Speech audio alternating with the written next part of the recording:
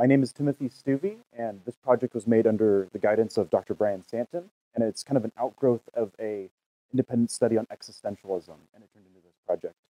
And due to my background in film, I was able to answer this question: is existentialism dead? But before I can answer that for you, I need to define for you what existentialism is. Existentialism is kind of a loose grouping of philosophers, and it's kind of a strange philosophy in the history of philosophy. It's kind of centered around these central tenets rather than a system. And the first tenet would be that existence precedes essence. And this is a kind of a confusing statement at first, but essentially what it means is that you are born into the world and you don't have a determined purpose. And this is actually kind of contrary to the majority of philosophers throughout the history of philosophy. So if you look at somebody like Aristotle, you're born with a certain telos, you have a certain purpose. An existentialist doesn't extend you that purpose. You just kind of have to figure it out for yourself. And so the second one would be that the individual is radically free. Every decision you make is your own. The third is that morality must break free of dichotomies and be based on existential responsibility. So you can never reduce things to good and evil or scapegoat in moral terms. The fourth is that authenticity is the highest ideal. And the fifth is that existential dread or anxiety points to a phenomenological reality. So your fear of death actually points to something that's true about reality rather than just being kind of an illusory feeling. So this is the traditionally accepted timeline of existentialism. And in the 19th century, you get the first three kind of big existentialist philosophers who are retroactively identified as such. And they're not in conversation with each other, but they're kind of working in parallel. And then throughout the 1900s to 1920s, you get philosophers who are looking back and grouping these philosophers together and forming a movement. And then throughout the 30s to 50s, you get important figures such as Jean-Paul Sartre and Albert Camus, who become major intellectual figures. It gains huge academic importance. And there's also, interestingly, this kind of movement from literature to theater around the 50s as well. And this is commonly accepted in the narrative of existentialism. But around the 50s is when academics say that existentialism ended. And it's commonly accepted that existentialism is a thing of the past. And around the late 1950s, we get the structuralists, which kind of come and have an interdisciplinary approach that supposedly renders existentialism dead. But the timeline I'm going to propose looks like this. So we have literature down here and then film on the top. And because we're able to accept this jump from literature to theater, I don't see any good reason why we can't make the same sort of jump from theater to film. And this is not some kind of superfluous observation. I think there's some real actual data to back this up. And if this is true, then we can confidently say that existentialism did not die, it just moved to the medium of film. So the big question is, why isn't this recognized as existential philosophy? So first of all, Ingmar Bergman is going to be my thinker who's going to make this transition from theater to film. And Ingmar Bergman was a director working in Sweden. He was highly prolific. He made about a play and a movie a year. So he made about 50 or so movies throughout his career. And he was also raised Lutheran, but he became this kind of like deep agnostic thinker. And he's also considered one of the greatest directors of all time. Internationally, he's identified this way. So first I have to prove that really Ingmar Bergman is truly an existentialist. Not just that his movies feel existential, but that he actually kind of identified with the movement. So although the cultural movement died out in the 50s, especially once it started to have these kind of political motives that splintered the group, Bergman was actually in conversation with figures like Sartre and Camus. And he said he came into contact with it in the theater. And so this reinforces my thesis of this transition. And once it became political is once he actually distanced himself from it. And so you can kind of see, once it became political and not as philosophical, you can see a transition towards film. We're using film as a medium for philosophy. And there's a direct connection with Camus as well, where they're going to make a film together, which would be perfect evidence, but Camus was killed in a car. The medium which Bergman used, of course, was film. And traditionally throughout film theory, if you're going to use philosophy to talk about film, there's an approach of philosophy of film. The same we have philosophy of science or philosophy of art. This philosophical approach is actually quite limiting. You can really only look at film and speculate, like, oh, what is film? What does it do? How do we perceive film? Or perhaps use philosophy to kind of deconstruct film. But this recent approach proposed by David Mulhall as recently as 2015 is called film as philosophy.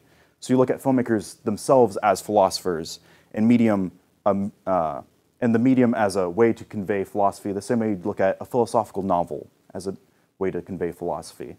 And my question is, well, if we look at Voltaire's Candide, and there's universal consensus that it is a piece of philosophy, not just a novel, why can't we extend the same definition towards film? And the distinction I make in my paper is that the film must be used for philosophic ends rather than the philosophy used for filmic ends. So David Mulhall is pretty liberal with his definition, and he looks at the Alien series as pieces of philosophy, but I want to be a little bit stricter because I think that would be more helpful for philosophers. And so something like The Matrix that uses philosophy, I don't think really is a piece of philosophy. It's just using it to kind of make the action scenes cooler. I'm going to prove now that Bergman himself had these existentialist ideas. So he's not just using existentialist philosophers, he actually is taking the ideas and developing them. And as my call, Kierkegaard will act as the primary source for existentialism, and then Bergman will kind of respond to these ideas and develop them on his own. So I have three ideas to present to you. The first one is this idea of the silence of God. And Kierkegaard defines this in either or as silence is the divinity's mutual understanding with a single individual. So there's a sense in which the silence of God actually has something to do with your personal relationship with God. And this is something Bergman obsesses over throughout his career. And in his most famous film, The Seventh Seal, there's this dialogue between a knight and death personified. And the knight is kind of confessing his metaphysical woes to death. And he says, "Is it so awfully unthinkable to conceive of God with one's senses? Why should he conceal himself in a fog of half-spoken promises and unseen miracles?"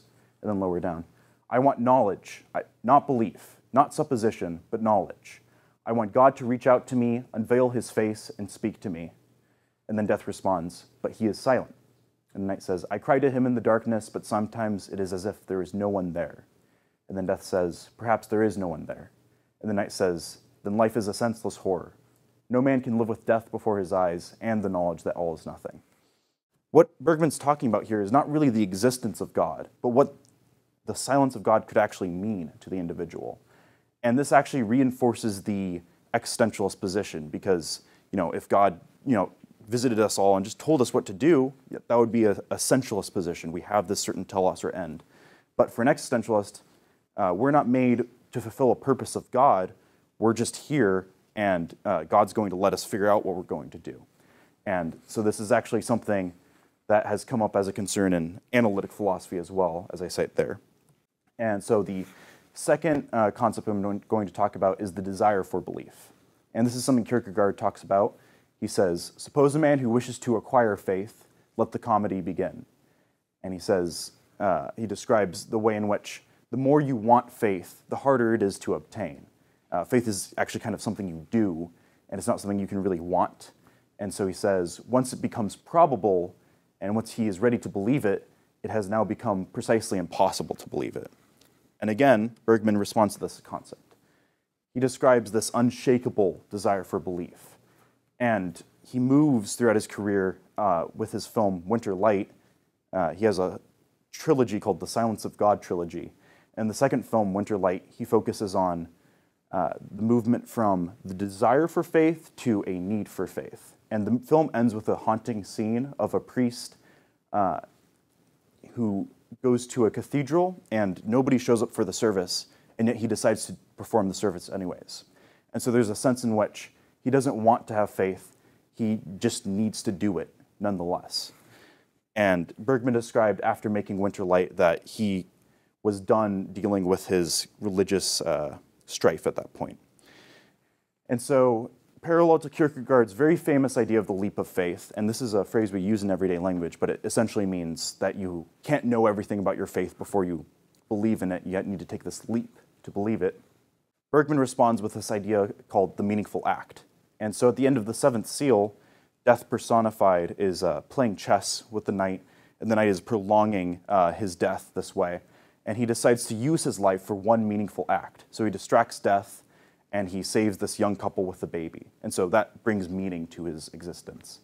And in his other film, Wild Strawberries, made in the same year, it's about a professor who actually needs to recognize that he's led a meaningful life rather than to do something meaningful after he's come to this realization. So he came up with these ideas, and now in order to prove that there's this lineage of existentialist thought, I just need to simply show that he's been in conversation with these other thinkers that stretch all the way to today. So the next generation of filmmakers who were influenced by him were Andrei Tarkovsky and Béla Tarr. Tarkovsky was working throughout the 60s and 80s, and he was a contemporary of Bergman, although he died young. And he used a very poetic filmmaking style, similar to Bergman. And he focused a little bit more on subjects of time and metaphysical issues, and also the nature of miracles. And he's working in the USSR, or Russia. And then Béla Tarr is working throughout the 90s on films that are addressing metaphysical issues in Eastern Europe and Hungary. And he's working as the USSR is falling apart. And so you can kind of see this movement from Sweden down south to Eastern Europe. And Béla Tarr influences a whole generation of Asian filmmakers.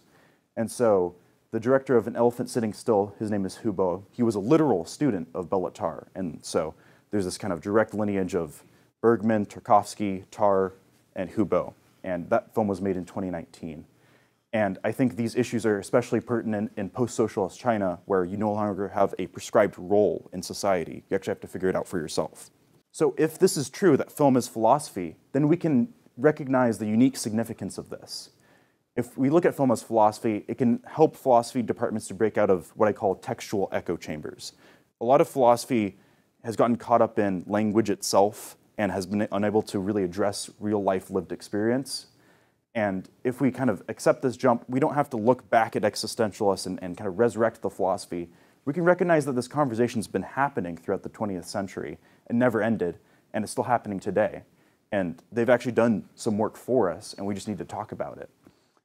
What could also be interesting is the fact that it has moved eastward, and you have interesting interactions such as existentialism interacting with Buddhism, and you can also address modern technological innovations through the lens of existentialism, such as the rise of social media has had a unique effect on how we see ourselves oriented in the modern world and the purpose we're supposed to serve.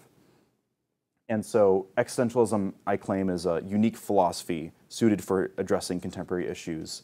And we don't need to resurrect it. It's actually still here with us. We just need to recognize film as a medium for philosophy.